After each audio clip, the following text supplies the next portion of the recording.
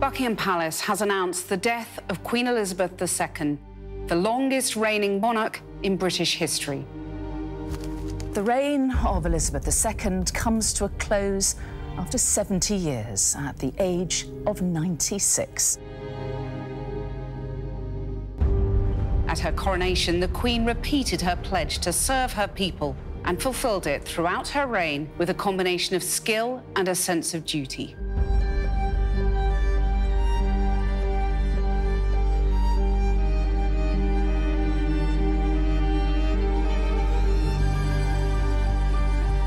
The crown of the United Kingdom of Great Britain and Northern Ireland is solely and rightfully come to the Prince Charles Philip Arthur George.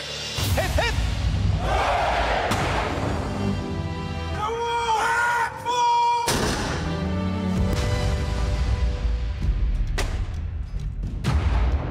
George, save the king!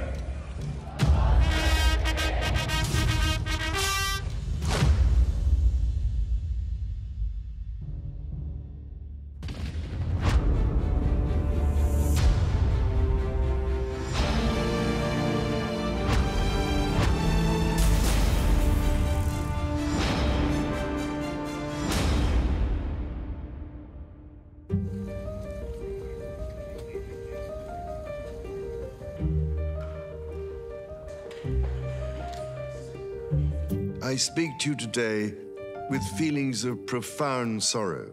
Throughout her life, Her Majesty the Queen, my beloved mother, was an inspiration, an example to me and to all my family.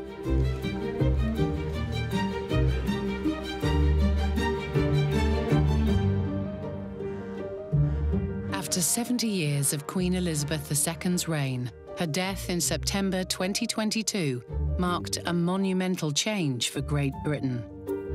And in particular, one man who'd been waiting in the wings for decades. Elizabeth's son, Prince Charles, had been preparing for the role of king for most of his life. But is it really a role you can prepare for? In a time of great instability in the United Kingdom, the world asks, who is Charles III? Can he step into the shoes of Queen Elizabeth, who'd performed her role impeccably for so long? And what does the future of the British monarchy really look like? The current king was the longest-running Prince of Wales in history. He had 73 years to fill his time and until he landed the top job, so to speak. So he had to make the role his own.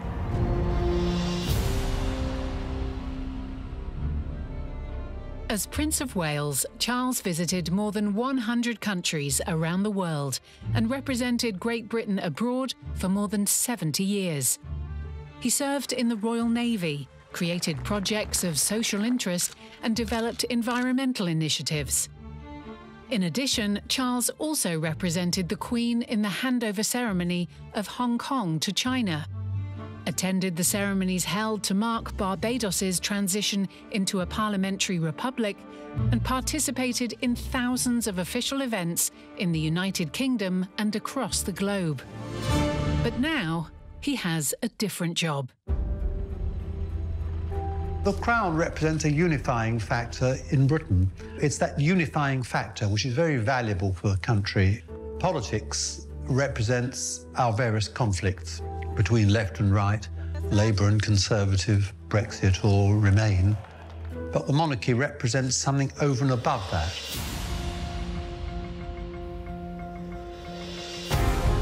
He's now the great monarch of the United Kingdom and, as such, will have to ensure the survival of the crown and guarantee that it remains a relevant institution.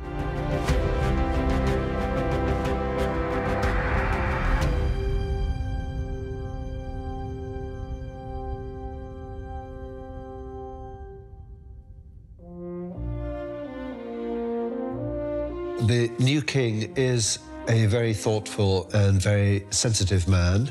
He, unlike his parents, who were much more straightforward in so much as that they just got on with the job and they didn't give a jot. He does mind about these things, and he is a more introverted figure. So in that respect, you get a different type of person from his predecessors. Those who met him on any of his many trips around the world praise his kind nature and thoughtfulness. Charles is really a prince. Charles is really a gentleman. Very, very delightful and very humble, very close to people, very attentive to details. He was really trying to make us comfortable and with confidence in everything we were making with him, we were doing with him. So he was really charming and very close to us. Very friendly and very simple and very interested in what the people need. Es una gran persona. Quienes hemos tenido esa oportunidad de estrechar su mano, se siente esa calidez humana.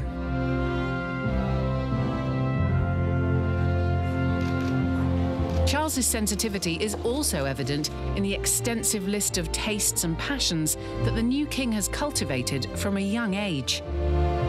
Well, Prince Philip liked to paint, he too likes to paint, and both of them would get up early in the morning if they were on a visit overseas to spend a little bit of time in quiet contemplation, just painting the view where they were. He loves opera, he loves classical music. This is something that he inherited from his grandmother, Queen Elizabeth's mother, who also loved music. He's a lover of literature, you know, he loves books, he loves reading. It's something that probably relaxes him. It's something he does that he enjoys. One of his greatest passions is gardening. He has written articles, he has been interviewed about his gardens. It's something that he shares with his wife, with Camila, who loves also gardening and loves to walk around and looking at trees and looking at the green. It's something that he puts a lot of effort to, and it has to do a lot also with the environmental stuff that he leads to a lot. But perhaps his best-known quality is relentless hard work. Charles is notoriously hardworking, and in fact, he wears out quite a lot of his aides. On one occasion, he went to a reception at Buckingham Palace, went home and changed out of white tie, got on a flight to Washington, went to the funeral of George Bush, came back to Britain.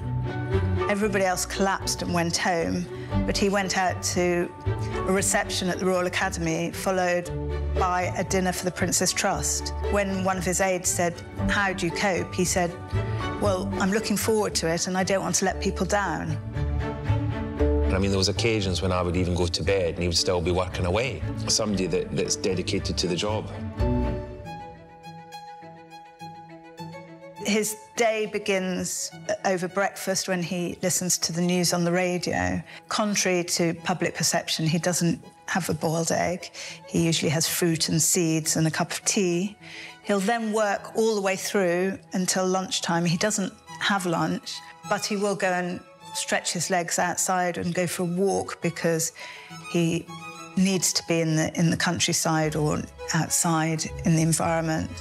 He will then work through till about 5 o'clock, when he'll have a cup of tea, often with the Queen Consort, with sandwiches and a piece of cake in a Tupperware container. The cake will then be put back into the container, and for tea the next day. He doesn't like waste, as his mother. He's very frugal by nature.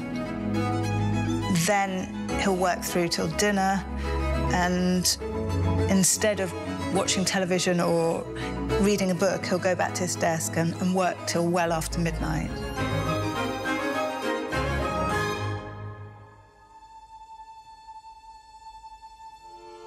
People don't understand that he's very, very, very vulnerable of the fact that he doesn't have a father or a mother anymore to rely on.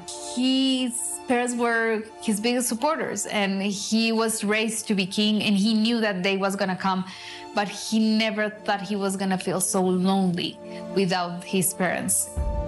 He is by himself.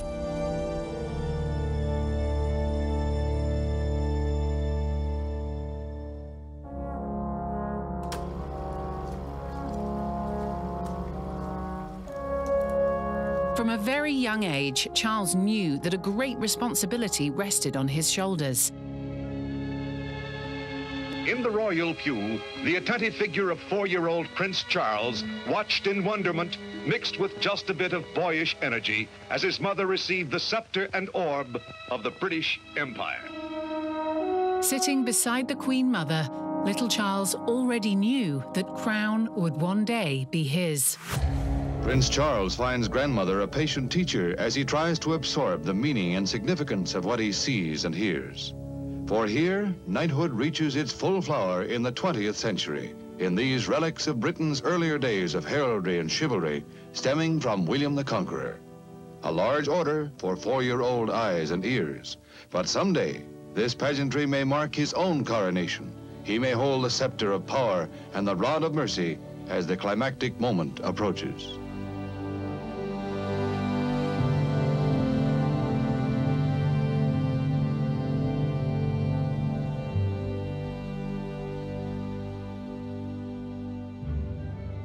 The coronation of Elizabeth II marked the beginning of a new era for the United Kingdom. When the Queen came to the throne, Britain and the world were still coping with the privations and aftermath of the Second World War, and still living by the conventions of earlier times. Everything that the Queen did in the way of modernizing the monarchy was very gradual and almost imperceptible. Then, of course, if you look at what the monarchy was like in 1952 and compare that to what she was doing more recently, it's completely different. So yes, she did modernize the monarchy. In the 1950s, which is this uber-masculine decade, she rocks up as this kind of young queen. It's so unlikely, it's so fresh, and actually so unthreatening because of her gender. The kind of feminine icon is very different from Charles. He's a bit sort of pale male stale when everyone's again the pale male stale establishment, even though he's always been a bit counter to that establishment narrative. Queen Elizabeth II was the rock on which modern Britain was built. And with the passing of the Second Elizabethan Age, we usher in a new era in the magnificent history of our great country, exactly as Her Majesty would have wished, by saying the words, "God save the King."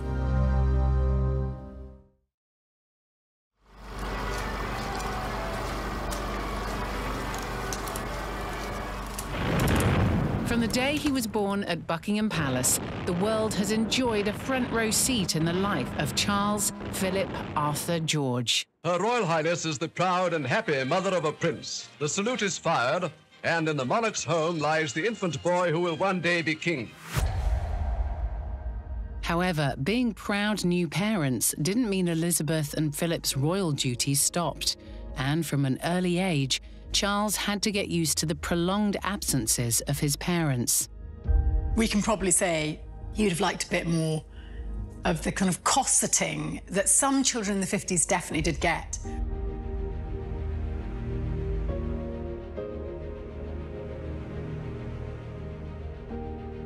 If you drill into the early life of Charles, well, you'll probably have heard of this wonderful, happiest time that Elizabeth and Philip had in Malta.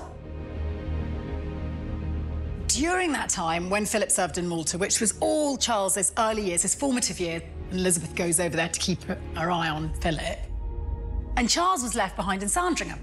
It's disparate. He's not given conventional parental love.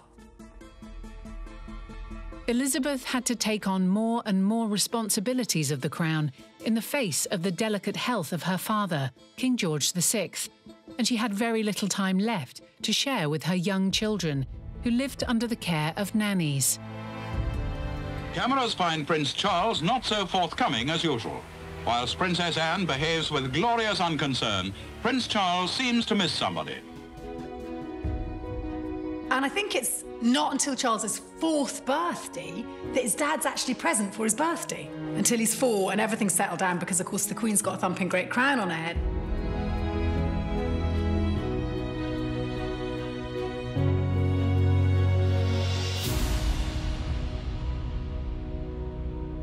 On the one hand, he has his father berating him, be tougher, you know, run faster, complain less.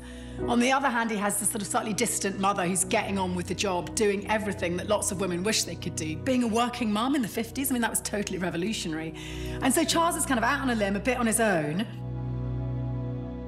If he didn't get attention or enough attention from his parents, he certainly got lots from his grandmother. I know what my darling grandmother meant to so many other people. And for me, she meant everything. But ever since I was a child, I adored her. Her houses were always filled with an atmosphere of fun, laughter, and affection. And I learned so much from her of immense value in my life. What actually she spotted was that he was an insecure figure who needed exactly the same boosting up as she gave to George VI, her husband. And it was a very, very strong and actually a lovely relationship that he had with his grandmother. She saw the funny side of life, and we laughed till we cried. And oh, how I shall miss those laughs.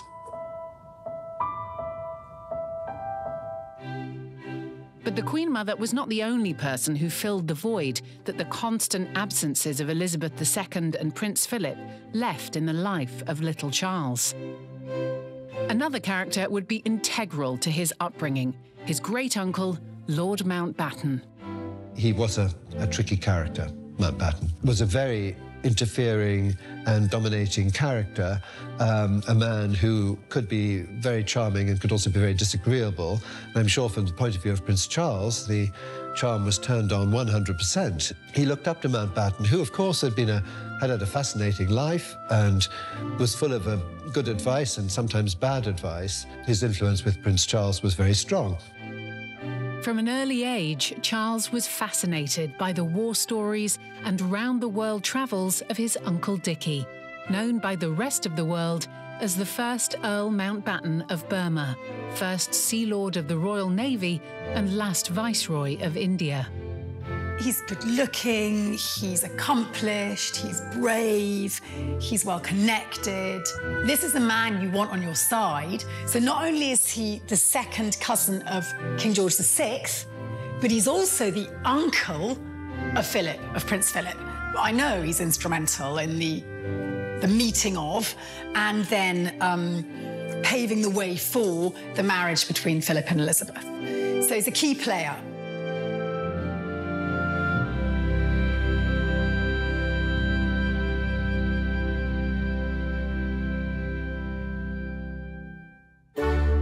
Charles was educated at Buckingham Palace until the age of 8. He then became the first heir to the throne to attend a school, Hill House School in London. Around this time, his mother made him Prince of Wales and Earl of Chester, an unimaginable responsibility for any other child born in Britain. He found himself feeling bewildered, and at that young age, you can see how it was dawning on him that this responsibility would one day be his. Charles was a very shy child, very different from his father, the temperamental Prince Philip. Prince Philip found a very insecure child and thought that he needed to be, if I put it like this, have confidence instilled in him. And the methods used, I think most people would agree, were wrong.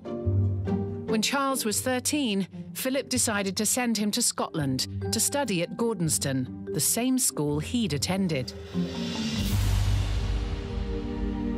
And the way also he was mercilessly bullied. And people liked saying, you know, I kicked the King of England, that sort of rather horrible attitude. Or he got hit by a pillow at night and so forth. Gordonston seems to have been absolute hell for him. It was a mistake, a very bad mistake, of Prince Philip to send him there. At Gordonston, Charles was taunted, insulted, teased, and even reportedly locked naked in a basket and left under a cold shower. For that to happen to a 14-year-old boy was a particularly awful experience, and he absolutely hated it. He detested the school, which he called Calderton Kilson. Colditz was a Nazi prisoner of war camp, which Charles likened his school to. For him, his time at Gordonston was a prison sentence in which he felt a crushing loneliness, from which he took refuge in creative pursuits such as pottery and theatre.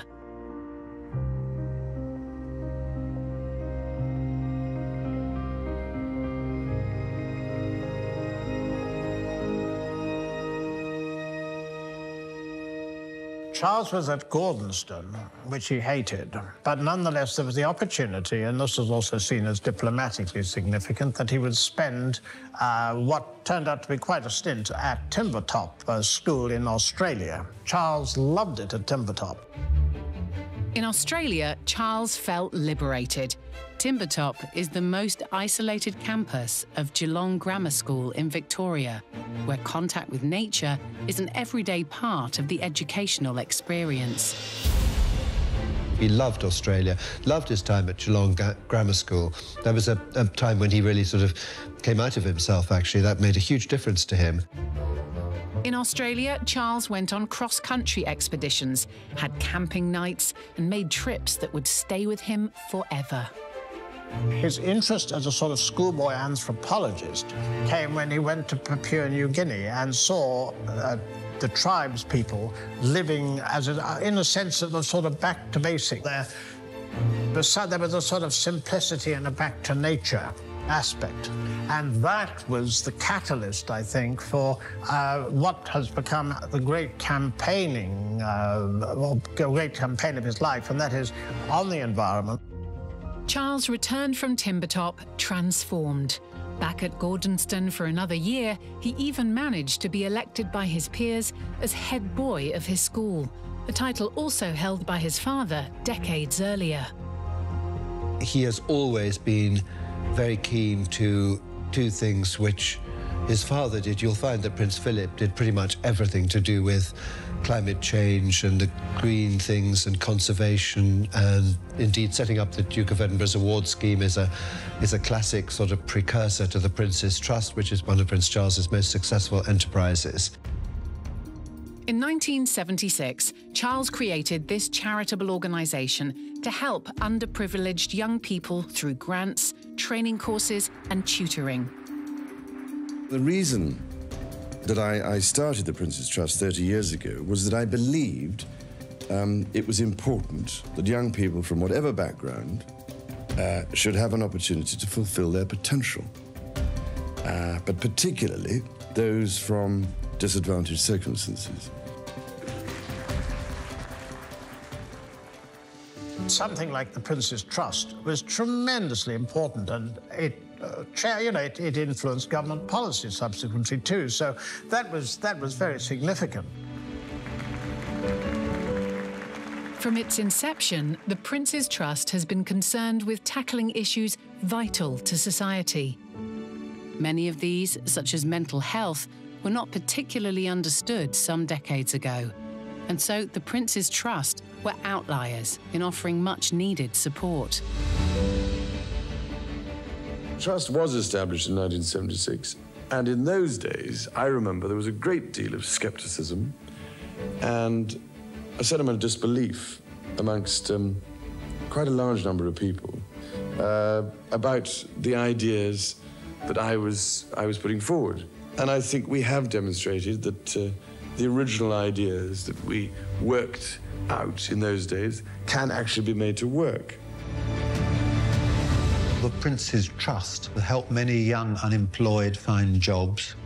It's done a lot for members of ethnic minorities and ex-prisoners. And in my view, this is the way in which the monarchy is going to develop. Everyone knows of the Prince's Trust and thinks it's brilliant. But there are about 20 charities that Charles is actually, or was involved in since he stepped back from them. The sheer scale of his charitable work is extraordinary because it involves Romania, New Zealand, Wales, Australia, Canada. It involves drawing, it involves business, it involves environmental policy, and so on. It's so vast. These charities raise something like £100 million a year. As a prince, Charles helped not only the British people, but people in need around the world, like Humberto, a young Mexican boy who was orphaned and left homeless after a tragic explosion in the neighborhood where he lived, in the city of Guadalajara. Él dona unos departamentos para las familias más necesitadas por la catástrofe del 22 de abril de 1992. Yo fui beneficiado con uno de esos departamentos. En ese momento, contar con ese apoyo y con esa generosidad de habernos dado un techo fue indescriptible. The greatest achievement of Charles III is to have found a role for himself as Prince of Wales, primarily through his various charities and the work he's done for the disfranchised, the underprivileged, and so on. I think that marks a new dimension of monarchy and is a real development of a public service monarchy. Years before, Prince Philip had understood the importance of the humanitarian work of the royal family and instilled this in his son from a very young age. Prince Charles's love of ecology and sustainability comes from his father, the Duke of Edinburgh, who was passionate about saving the environment and conservation and sustainability.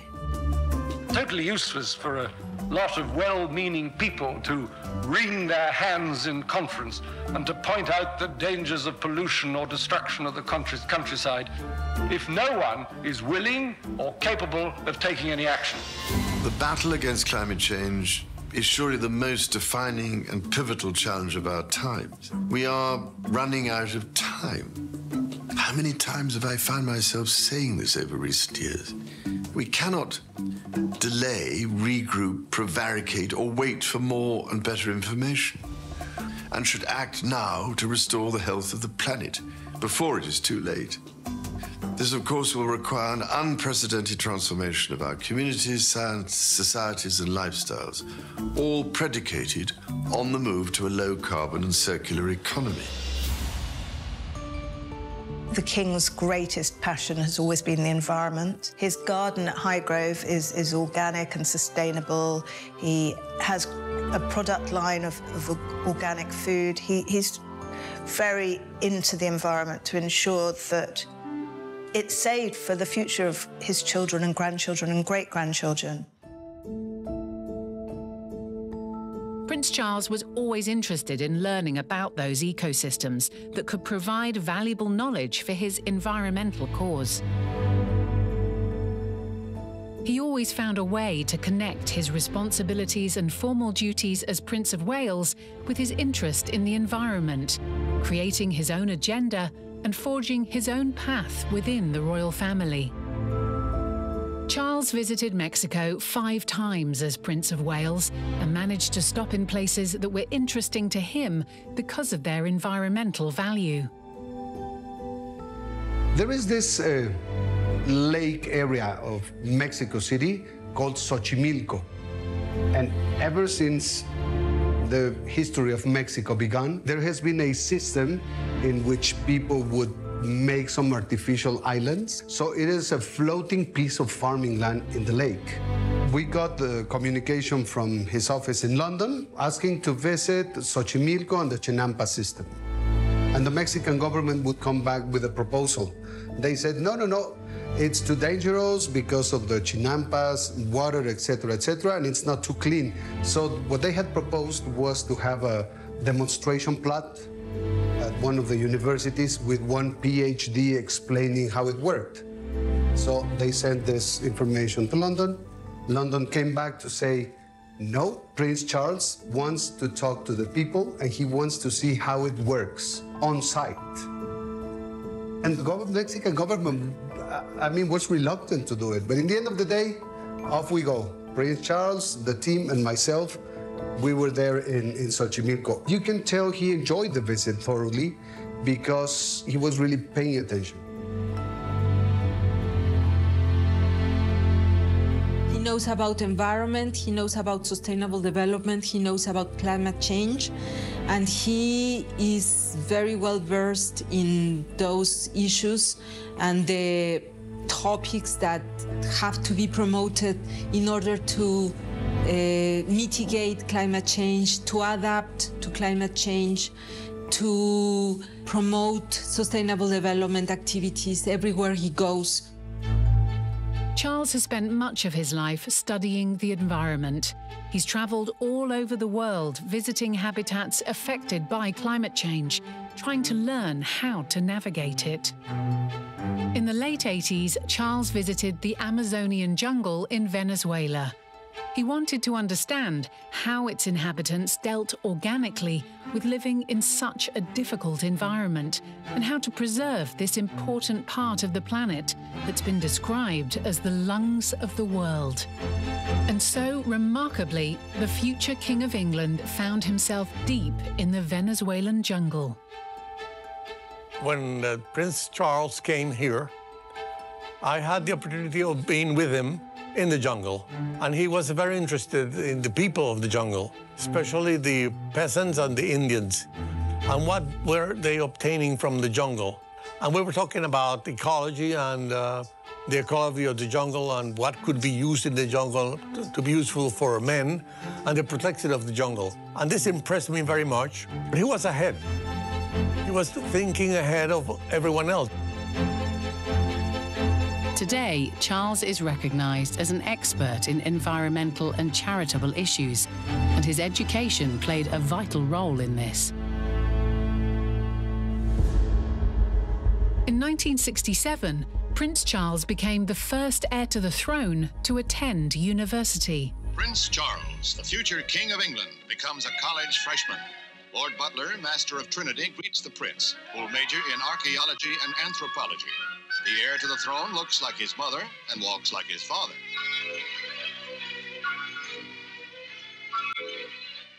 Charles's grandfather and great-grandfather were both students here. Well-wishers shouted, "Good luck," and the Prince replied, "I'll need it." At Trinity College, Cambridge, Charles continued to develop his personal interests, immersing himself in the performing arts and showing a special interest in comedy.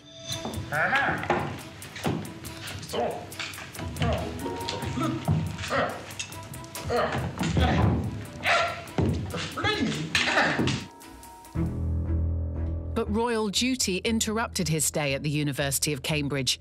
His coronation as Prince of Wales was fast approaching. To prepare for the investiture, Charles was sent to study Welsh.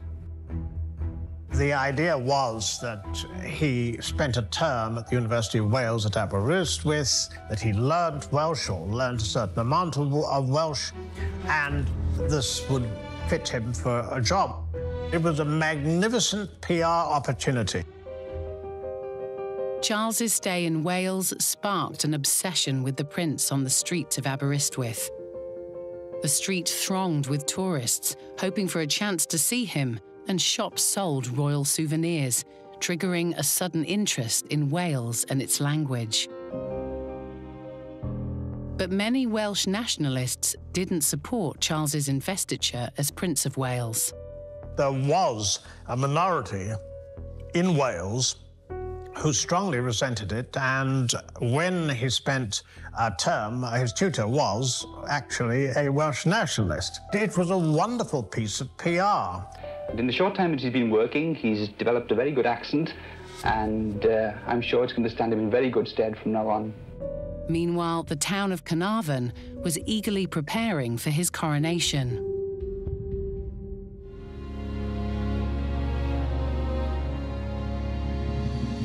Charles was invested as Prince of Wales by his mother in July 1969 in a tradition-laden televised ceremony that was watched by millions around the world.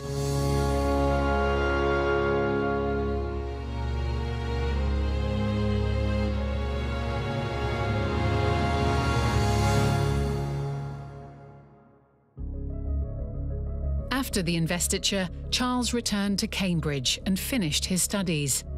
Then he took his place in the House of Lords and took on duties cutting ribbons, unveiling plaques across the United Kingdom, and travelling to far-flung corners of the world on his mother's behalf. But nobody knew what his intentions were as Prince of Wales, nor what his future responsibilities would be.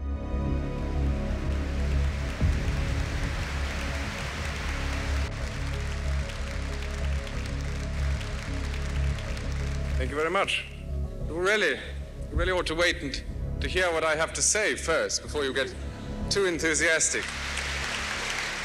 There is no job description for what you're to do as Prince of Wales, as heir to the throne. He could have done nothing at all. He could have frittered away his life in nightclubs and on the polo field, but he didn't do that.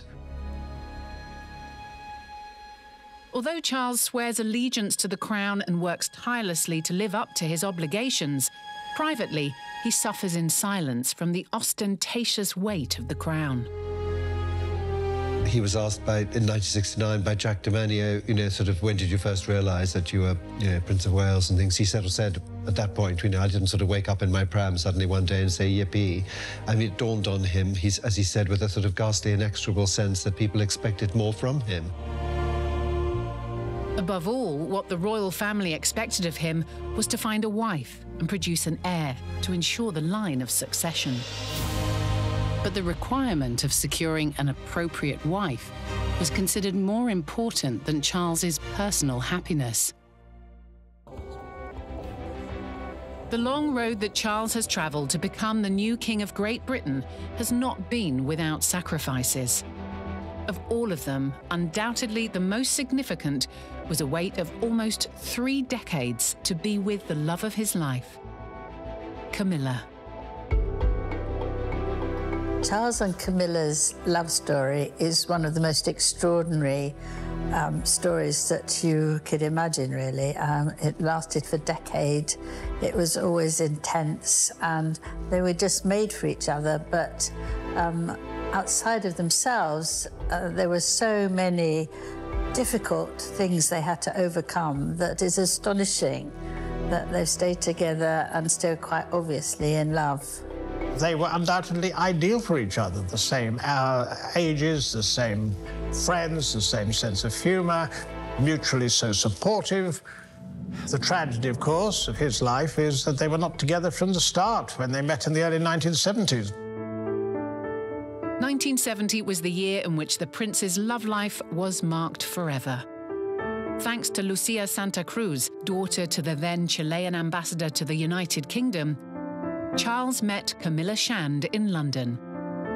Lucia thought it was a very nice idea to introduce Camilla to Charles, and they hit it off extremely well. They had lots of things in common. They loved walking, they loved horses, they loved the countryside. They also had very similar senses of humour. At the time, Camilla was in a complicated on-again, off-again relationship with Army veteran Andrew Parker Bowles. However, that doesn't stop them from transforming their initial friendship into a discreet romance. Prince Charles was 22 at the time, and Camilla was 24. And Lord Mountbatten, he used to provide rooms in one of his homes in the countryside where they could be private. But he never thought of her as being Charles's bride. Despite having won the prince's heart, Camilla does not meet the requirements that the royal family expect from the woman who would one day become queen. One of those reasons was that at the time, the heir to the throne had to have a wife who was a virgin and also from a highly aristocratic family. Camilla came from a sort of very nice family, but it wasn't actually in the top levels. But also she had a bit of history because she'd been going out with Andrew Parker Bowles since she was 17. Among all the possible partners within his reach, the prince falls in love with the only woman he cannot have. Mountbatten Anne used to berate him for that. You're being self-centred, like the late Duke of Windsor. You'll end up a nothing man like him. And I think it's, you know, in that context that he came across Camilla the first time. You know, obviously he didn't read the full Mountbatten rulebook. Have fun with a filly, but for God's sake, don't get too invested in her. You know, that kind of thing. It's one thing sowing your wild oats, it's another becoming emotionally attached. This is the great conundrum that's always struck the royal family, is the connection between matters of the heart, love, and the position of head of state. Because the two are intrinsically connected, and it makes it very, very complicated. We saw that with the abdication in 36. In 1936, King Edward VIII, later Duke of Windsor, abdicated after less than a year of reign, after the government, the church and the royal family opposed his marriage to Wallis Simpson, an American woman who'd already been married twice and with whom he fell madly in love. The history of the royal family was forever marked by the Duke of Windsor's decision, and Charles was made aware from an early age that he was not an example to emulate. Following in the footsteps of his father, grandfather and great-grandparents, in 1971, Charles began his career in the Royal Navy, and his military duties took him away from Camilla.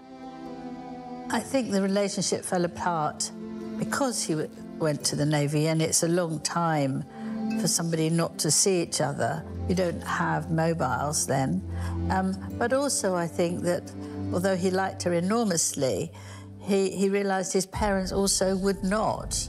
He didn't want to cause any disruption within the royal family, so he didn't want to come along with this huge request for a young woman who was not suitable. Physical separation eventually fractures the fragile romance.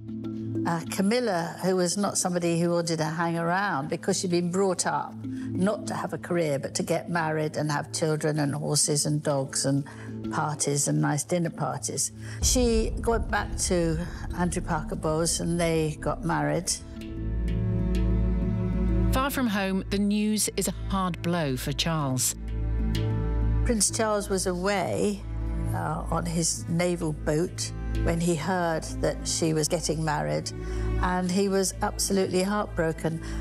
It seems that a whole swirl of unhappiness covered him because he realised through absence how much he had fallen in love with her.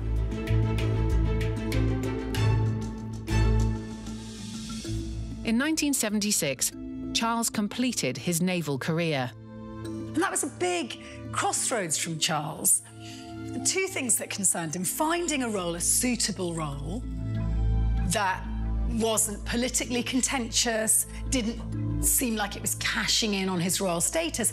And the other big question, of course, was finding a suitable bride, because we know that the great success story of monarchy in the 20th century, it's replaced political power with this family image, family monarchy, the pin-up for domestic Britain.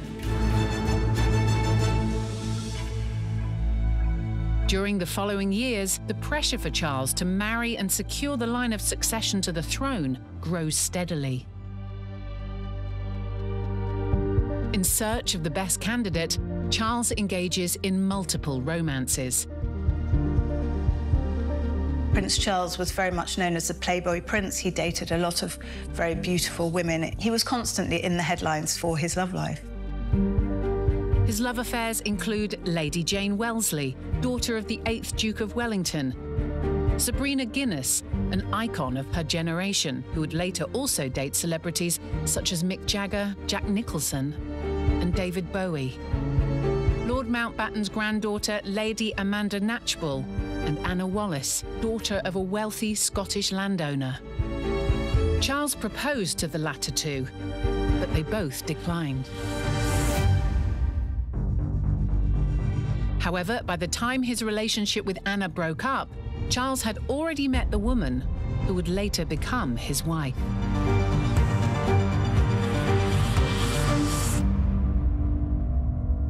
Prince Charles knew he had to get married, particularly by the time he got to 30.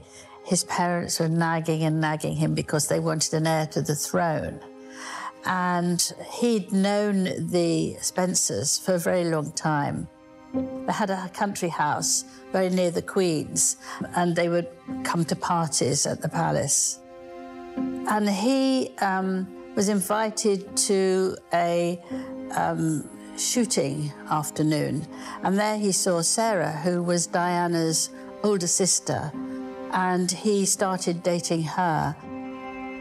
It was during his brief romance with Sarah Spencer that Charles and Lady Diana's paths first crossed. I remember thinking what a very jolly and amusing and attractive 16-year-old she was. And having great fun and bouncy and full of life and everything. And I don't know what you thought of me. It was pretty amazing. 3 years later, they meet again, and their destinies end up coming together. After only 13 dates, Charles asks her to marry him, and in February 1981, the couple officially announces their engagement. I asked Diana before she went to Australia, 2 or 3 days before, because I thought it'd be a good idea that, apart from anything else, if she went to Australia, she could then think about it, and if she didn't like the idea, she could say she didn't, or if she did, she could say that. But in fact, you actually said yes, quite promptly. Next to Prince Charles and I can't go wrong. He's there with me. And I'm amazed that she's been brave enough to take me on. However, when asked if they are in love, the difference in their answers is already starting to catch everyone's attention. And I suppose in love. Of course. Whatever in love means. Yes. Well, it obviously put your own interpretation.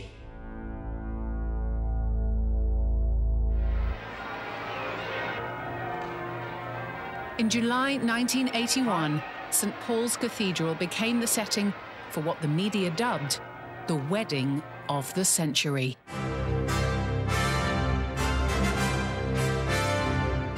In the eyes of the press and the general public, they were the perfect couple, like something out of a fairy tale.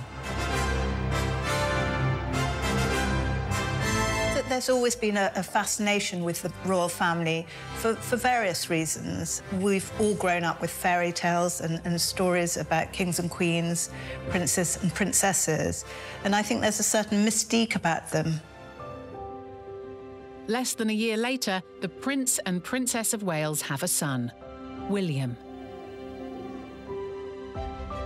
Charles has finally secured the line of succession and has a wife who seems to fulfill everyone's expectations.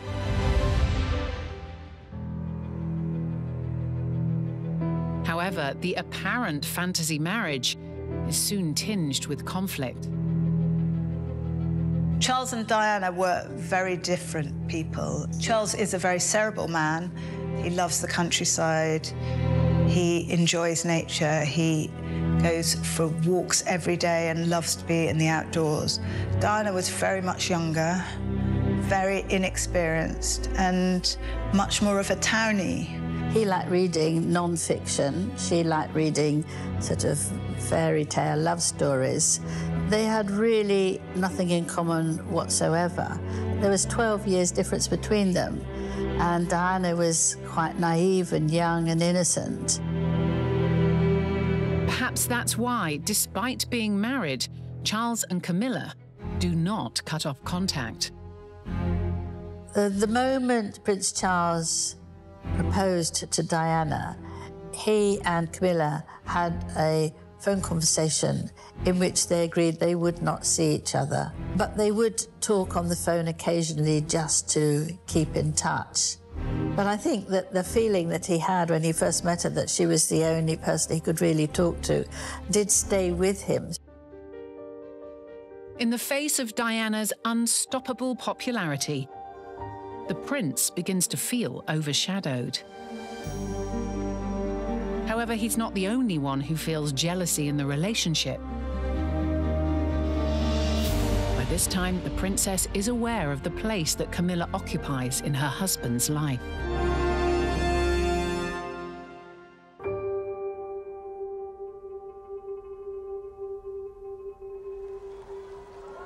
Even after the birth of their second son, Harry, now Duke of Sussex, Charles and Diana are unable to reconcile their growing marital differences, and Diana's mental health gets worse.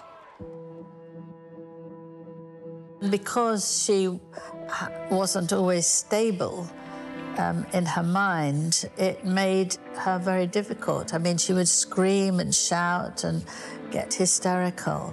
So Charles got increasingly depressed because he couldn't find a way to connect with her or make her feel loved or better. She wanted a lot of attention, understandably, and she didn't get it, so she was terribly unhappy. Camilla, for her part, also struggles with her own personal drama. She got quite unhappy as a wife to Andrew because he was very, very unfaithful to her. Sometimes with her own friends, she would hear about it from them. And so it was unstabling for her. With both marriages irreparably broken, in 1986, Charles and Camilla resume their love affair. Two of his friends got so concerned about him that they rang Camilla without asking him and saying that you're the only one who can help him. He's in a very bad way, and please will you ring him and talk to him because we're very concerned about him.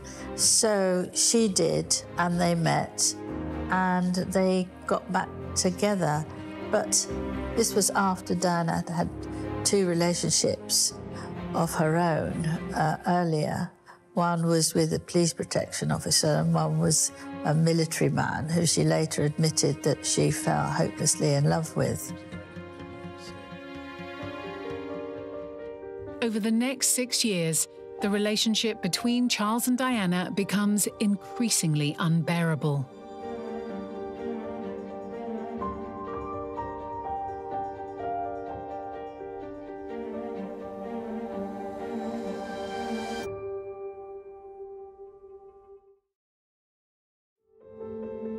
In June 1992, Diana, Her True Story is published, a biography that Diana secretly cooperated with that publicly exposes Charles's affair with Camilla, the princess's deep unhappiness, and her hard battle with her mental health. Public opinion sides with Diana, declaring her a victim of the prince and the royal family. Charles was painted the villain because he was older, he was wiser, he didn't look after her. So there was this beautiful young woman who could make you feel sorry for her in the way that she looked at you. I mean, she was tremendously good at convincing people that, she was unhappy and that she was a sort of victim, whereas Prince Charles didn't do anything like that, and he was very easily blamed for all that.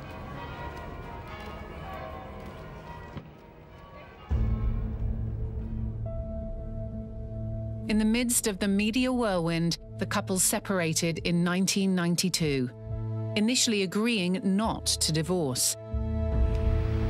However, at the end of 1995, Diana's statements once again caused a scandal after she confirmed their infidelities in a television interview. A month later, the Queen ordered the couple to divorce. The Queen was a very religious woman and would not have approved of any of her children's divorces. She obviously would have wanted them to stick to their marriages, but I think she was also pragmatic and realised that she came from a different era and she wanted her children to be happy. The royal couple legally and definitively separated in 1996, and by then, Camilla was also a divorced woman. Thus, 26 years after they met, Charles and Camilla are finally free to resume their love affair that for decades seemed impossible. However, their plans to share it with the world are soon to be thwarted. In 1997, while travelling in Paris with her new partner, the Egyptian businessman Dodi Al Fayed, the Princess of Wales dies tragically in a car accident.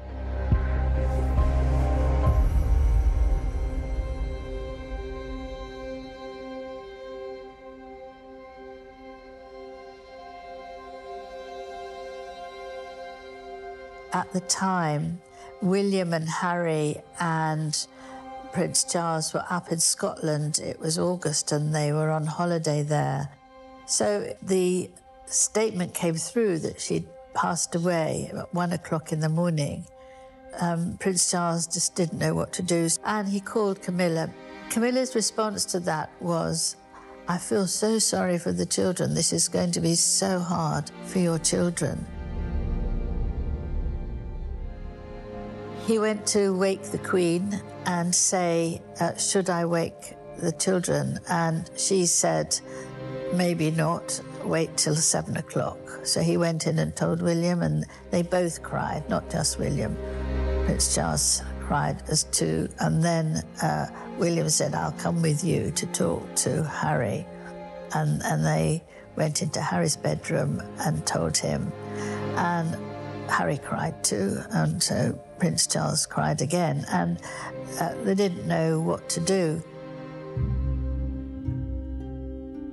Over the next week, millions of people fill the streets of London in an emotional farewell for Diana. Diana's death, there was this extraordinary outpouring of emotion. You had millions of flowers in front of palaces and so forth. And the mood was very, very ugly. It was terribly sad and painful to watch Prince Harry hold his father's hand and bend down and show him some flowers, or show him a note or a little toy that had been left in the piles of flowers all round Buckingham Palace, as well as Kensington Palace and the park. And it was a absolute tragedy.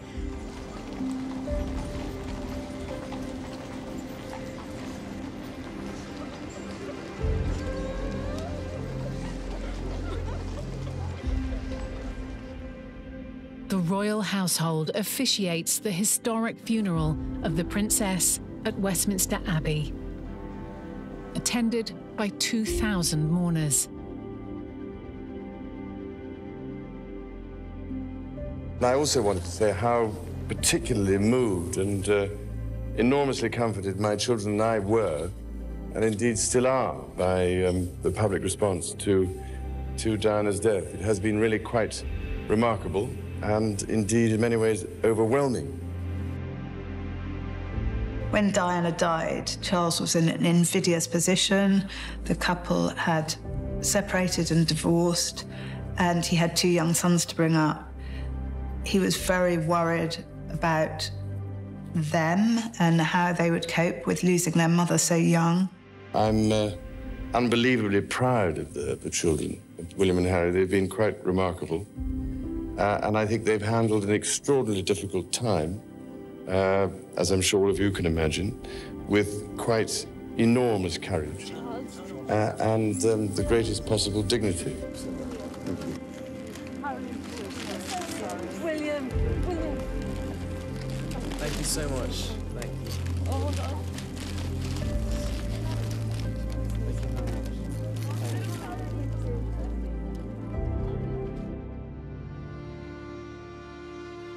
He was also in a very difficult position because he was notably in a relationship with another woman, and that really had to go on the slow mode.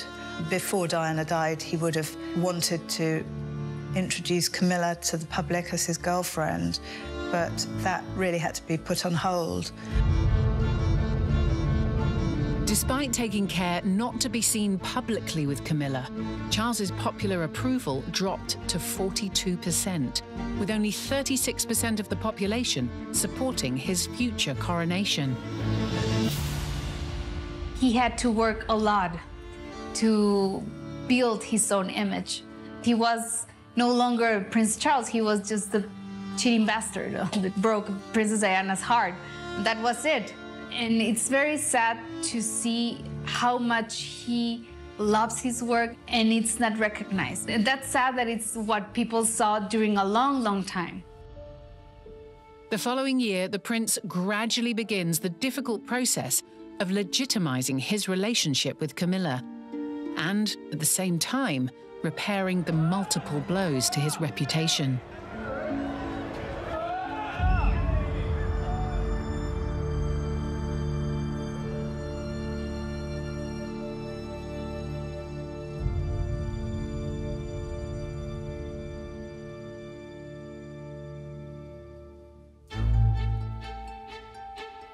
Mark Boland came along to help improve Prince Charles's image, and he gradually said, well, you know, if you are going out with her, don't hide her away. Go to the theatre, they go to the opera or the ballet, take her with you. You know, people can't make any judgments of her if they don't see her. Let them see her. And gradually, people did see her for who she was. The couple's image changed over time, and the public, not only in Britain but around the world, gradually came to understand their situation.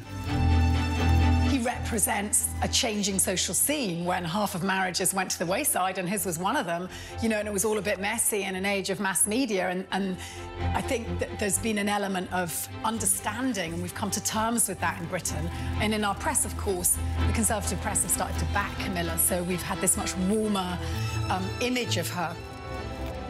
At the end of 1999, Charles finally introduces Camilla as his official partner. But more than gaining popular support, Camilla is interested in being accepted by the prince's children. Camilla was very careful not to try and be another mother. She wanted to be a friend. She wanted just to be liked by them, but she didn't push herself. And William at first was very angry. He did agree to meet her once just to see her, and they got on all right. It was just a 20-minute chat, and they did decide at that time, quite early on, that they wanted to make a surprise birthday party for their father, who was going to be 50, and they said to him they wanted to invite Camilla because they knew that he would like her to be there. So he was thrilled about that. Meanwhile, the Queen, who they also invited, wouldn't go because Camilla was there.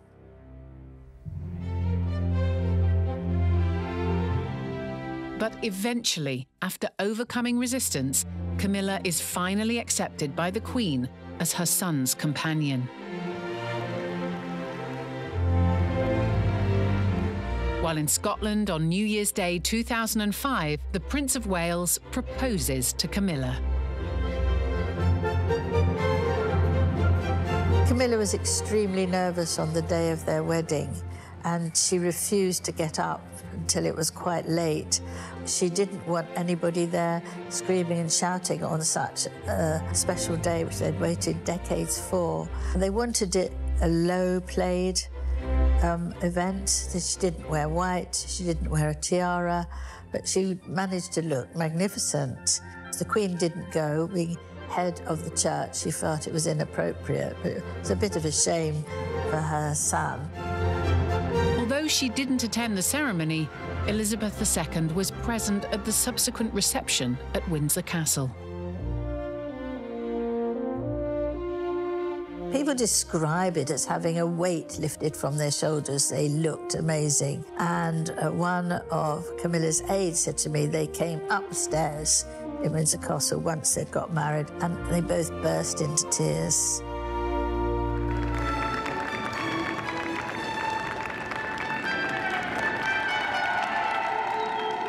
They're also the best of friends. They are a team. They work so well together. He's so good for her, she is so good for him. And when they get the giggles, God help you if you're next to them, because that's the funniest thing, even to this day, that I've ever seen. I remember over the years being at different events, and before anyone else noticed, being a member of the staff, you would notice first, and then normally would if he was having to go and disappear behind the screen or something to stop giggling, you know, because otherwise everyone starts laughing. So that's what's really nice about the two of them, that chemistry. Once he was allowed to marry the woman he genuinely loved, Camilla, I think everything settled down for him.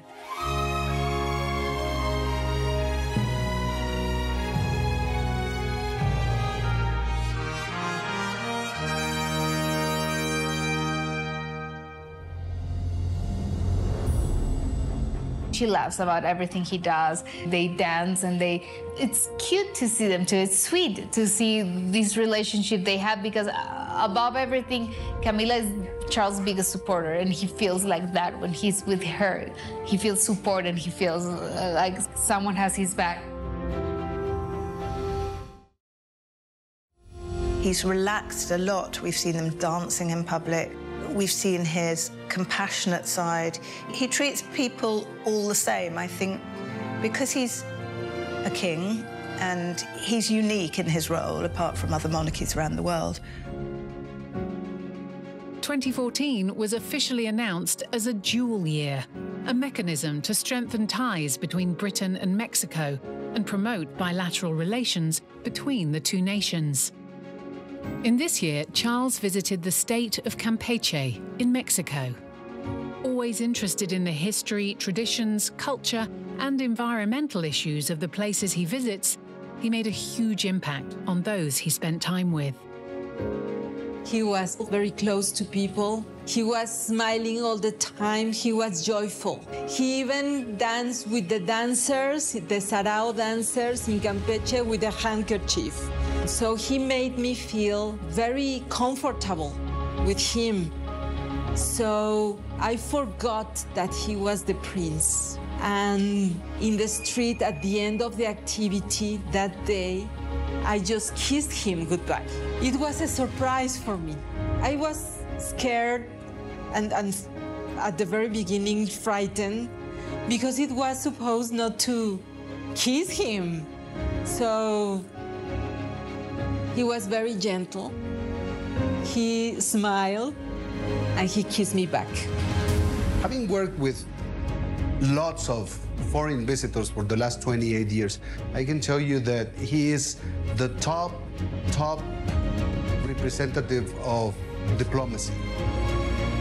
As part of the dual year tour, Charles and Camilla also visited Real del Monte, a Mexican town in the state of Hidalgo that in 1825 had remarkably welcomed tens of Cornish miners from Falmouth to work in the silver mining industry of the region. Whilst visiting a high school in that town, the then Duchess of Cornwall was also able to demonstrate her humility and unconditional support for her husband. Duchess of Cornwall was feeling a little bit under the weather. She was getting a cold. And so as we were touring the school, she cut through the patio and went into the vehicle. We continued the rest of the tour. And as we were finishing, literally coming to the gate of the school, he didn't stop. He went straight into the vehicle. And we were like, he didn't say goodbye.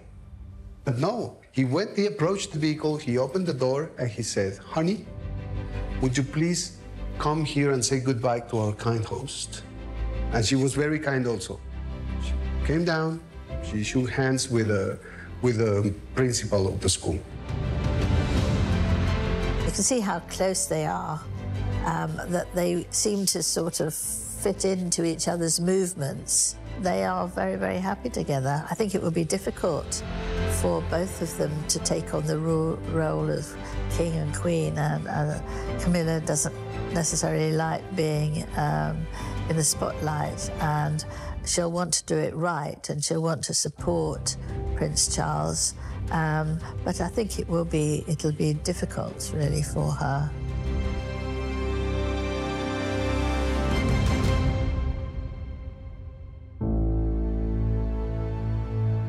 But it's undoubtedly Charles who faces the biggest challenge. As king, he will have to make major changes in his life. My life will, of course, change as I take up my new responsibilities. It will no longer be possible for me to give so much of my time and energies to the charities and issues for which I care so deeply. But I know this important work will go on in the trusted hands of others. He's no longer the Prince of Wales, he is now the King, and his role will be to maintain the stability of the monarchy, to liaise with the Commonwealth, to go on royal tours, to meet and greet, and to be conducting soft diplomacy, effectively, for Britain. For many years, Charles was an awkward prince in the royal family. He had a habit of making controversial public statements. You have, ladies and gentlemen, to give this much to the Luftwaffe. When it knocked down our buildings, it didn't replace them with anything more offensive than rubble. We did that. The media dubbed him the meddling prince, but he was always careful not to comment on politics. However, he had strong opinions on many topics that today the world has finally realised are of the utmost importance. He has believed that his main contribution to life will have been as Prince of Wales. I think he realised that quite a long time ago. The fact that he could then, and indeed should, highlight different areas of life where things were going wrong or were tricky, not working properly. He had the right to say it. They didn't have to listen to him. He often complained that they didn't listen to him. But most of what he said, I think, had pretty good common sense. When we read that over the next 60 years, if we go on as we are doing, something like a third of all the forms of life at present living on this planet may be extinct, can we feel anything but a kind of cosmic horror? I don't think there's anybody who doesn't realise now that the issues which he was fighting for earlier on in his life are now very, very serious ones, and so that's very much to his credit.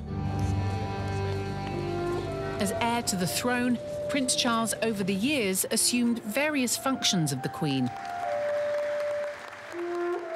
and also became paterfamilias of the House of Windsor after the death of his father, Prince Philip, at 99 years old.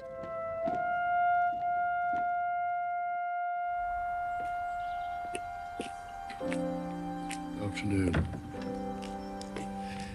I particularly wanted to say that my father, I suppose the last 70 years, has given the most remarkable, devoted service to the Queen, to my family, and to the country, and also to the whole of the Commonwealth. And as you can imagine, my family and I miss my father enormously. He was a much-loved and appreciated figure. And apart from anything else, my dear Papa was a very special person who, I think above all else, would have been amazed by the reaction and the touching things that have been said about him.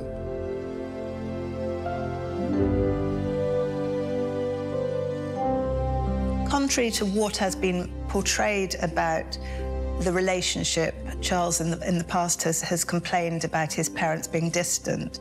I think as he grew older, he appreciated them, and certainly he talked to his mother every day on the phone, and they frequently met for dinner.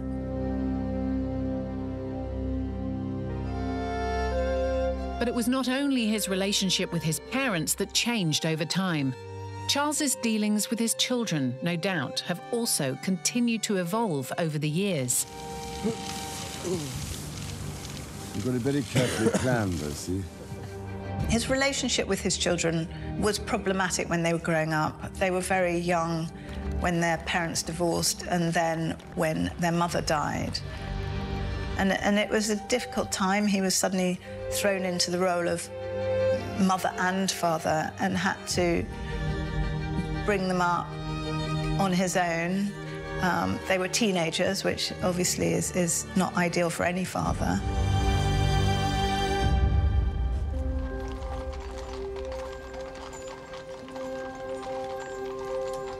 William and Harry were inseparable brothers who had become, after they walked behind Diana's coffin on the day of the funeral, they would become part almost of legend in a sense. I think that was thought very moving and very important. Every year we get closer, and we've even resorted to hugging each other now after not seeing each other for long periods of time. And yes, he does ring me when I'm away and vice versa. Ever since our mother died, obviously we were close.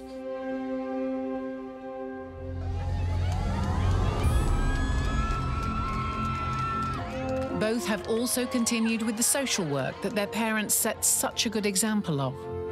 William has for years been the patron of a support centre for homeless youth, where his mother held the same position decades ago. I feel very closely linked to Centre Points. It is a charity with which both my mother and father became passionately involved. Indeed, it was while my mother was patron that Harry and I had our first contact with Centre Points. I was much younger, better looking, and more naive back then. Insofar as we know anything about the new Prince of Wales, is that he does share his parents' concern about the environment, and also, I think, about the public service monarchy and helping those who've fallen on bad luck in life. I think he will continue with that tradition. As my heir, William now assumes the Scottish titles which have meant so much to me. He succeeds me as Duke of Cornwall and takes on the responsibilities for the Duchy of Cornwall, which I have undertaken for more than 5 decades. Today, I am proud to create him Prince of Wales, Tywysog Cymru, the country whose title I've been so greatly privileged to bear during so much of my life and duty. With Catherine beside him, our new Prince and Princess of Wales will, I know, continue to inspire and lead our national conversations, helping to bring the marginal to the centre ground, where vital help can be given. William and Charles have become much closer as William became a father and had children of his own. In 2011, William married Kate Middleton at Westminster Abbey.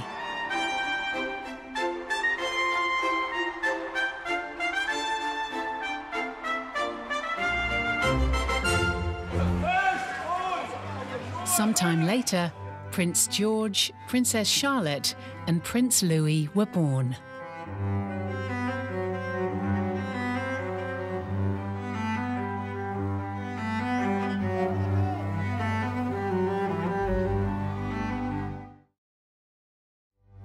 I want also to express my love for Harry and Meghan as they continue to build their lives overseas. Prince Harry, meanwhile, is also a married man today. Charles walked Meghan Markle down the aisle to marry Harry at Windsor Castle.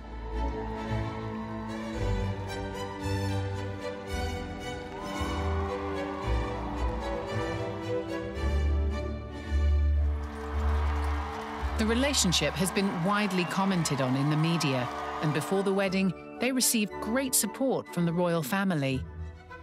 William was longing to meet her, and so was Catherine, so, you know, they are neighbours, and Catherine's been absolutely wonderful, amazing, as is William as well, you know, fantastic support. And then my father as well, we had a couple of, no, more than that. We've had a handful of teas and meetings and all sorts of gatherings over at his place as well. So, no, the family together have been absolutely, solid support, and my grandparents as well have been wonderful throughout this whole process, and they've known for quite some time. But Meghan's struggles with the strict routines and traditions of the British monarchy brought the royal family back into the headlines. It's obvious to anybody who reads a newspaper or watches television that the relationship between Prince Charles and the Duke of Sussex and the Duchess of Sussex is quite fractured. The first clear indication of the difficulties between the brothers was, of course, in South Africa, where Meghan made clear that she was not being listened to and far from happy. And there's no doubt that the Oprah interview did the royals a tremendous amount of damage, and the fact that it underlined the rift between Charles and Harry is undoubtedly tragic for both of them. Charles is very upset that his youngest son has criticised him so openly in public, as indeed his daughter-in-law. There's a lot of sadness as far as Britain's concerned about the fact that the Sussexes have taken the route that they have in the way that they have.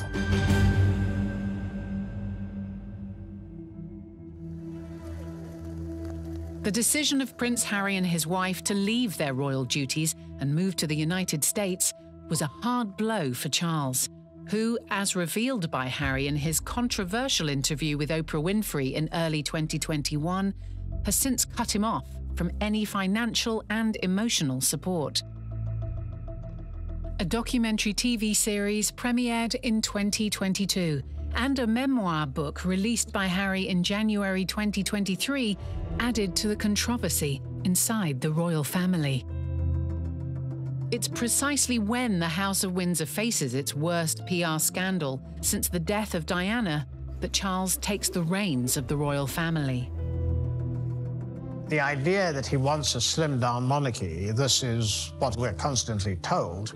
It's worthwhile just mentioning that the monarchy's already slimmed down. Andrew stepped down permanently in disgrace, even if he doesn't personally accept it. As far as the Sussexes are concerned, I see no possible way that they would wish to return. That leaves essentially 7 senior working royals. And that seems to be the way the contemporary monarchy is going. Like, bearing in mind it's the Prince and Princess of Wales' children, of course, who will be taking up the monarchy's role in the future.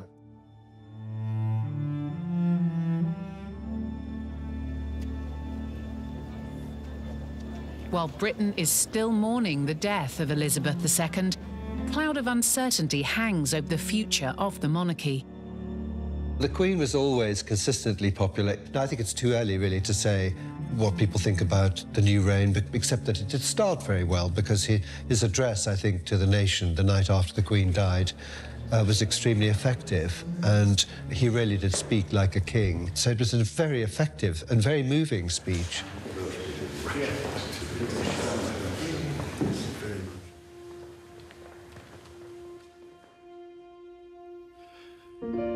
On behalf of all my family, I can only offer the most sincere and heartfelt thanks for your condolences and support. They mean more to me than I can ever possibly express. And to my darling Mama, as you begin your last great journey to join my dear late Papa, I want simply to say this: thank you. Thank you for your love and devotion to our family and to the family of nations you have served so diligently all these years. May flights of angels sing thee to thy rest.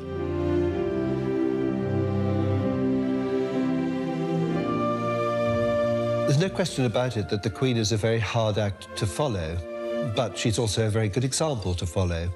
As Shakespeare says of the earlier Queen Elizabeth, she was a pattern to all princes living. I suspect the reign of King Charles III will be a mixture of the continuity of his mother's role and his own experiences.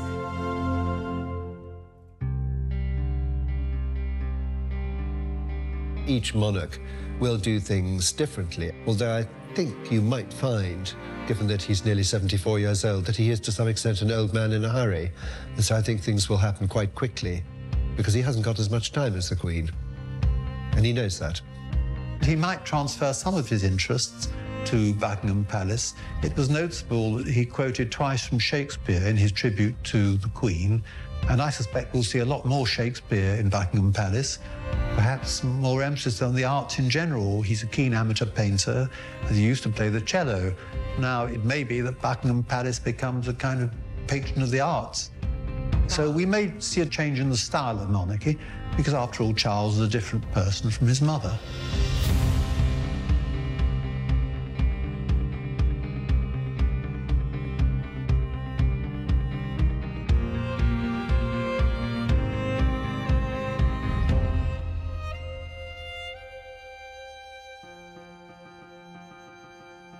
The monarchy has been going for 1,000 years. It's part of our DNA. Royals make the best PRs for their countries. They can go and approach any leader about any subject that probably a prime minister or a president can't do. I think it's a great asset. Not only they have a duty for their country, but they also know how they attract the interest of other countries and other leaders and other politicians.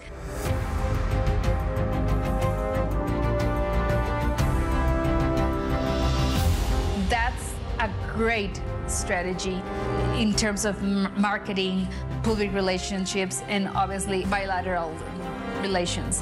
Their job is bigger than what we think. Charles III comes to the throne as political instability shakes the United Kingdom. A new war ravages in Europe, and the royal family deal with family feuds. Against this backdrop, he must create the stability that the British people need, that his mother managed to do so well.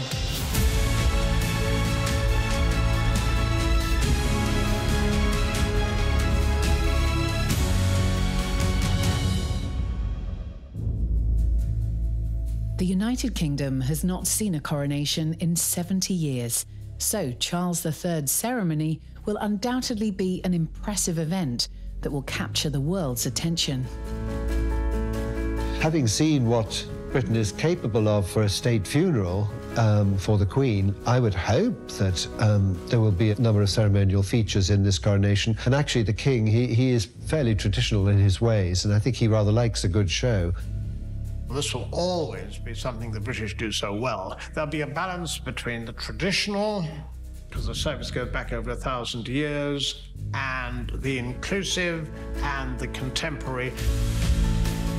Charles III's reign has only just begun, and it's still too early to know how his contemporaries will treat him.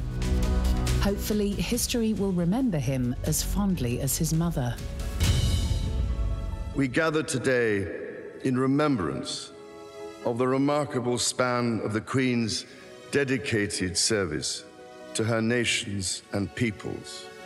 While very young, Her late Majesty pledged herself to serve her country and her people, and to maintain the precious principles of constitutional government which lie at the heart of our nation.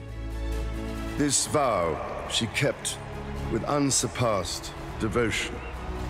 She set an example of selfless duty, which, with God's help and your counsels, I am resolved faithfully to follow.